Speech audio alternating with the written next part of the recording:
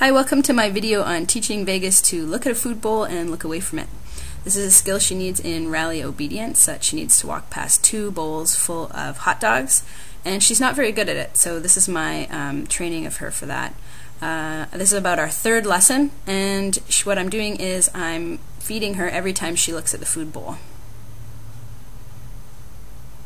What happens is it becomes a cue for her to look back at me for treats, so I don't have to keep telling her off or no or leave it, that the bowl itself just tells her to look back at me.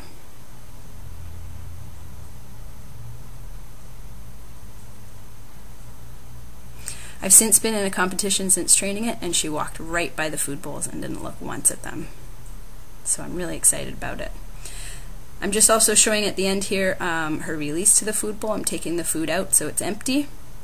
And she makes a little mistake here. She leaves me before I say the word okay, so I'm just bringing her back. Repeating the sequence for the stay again.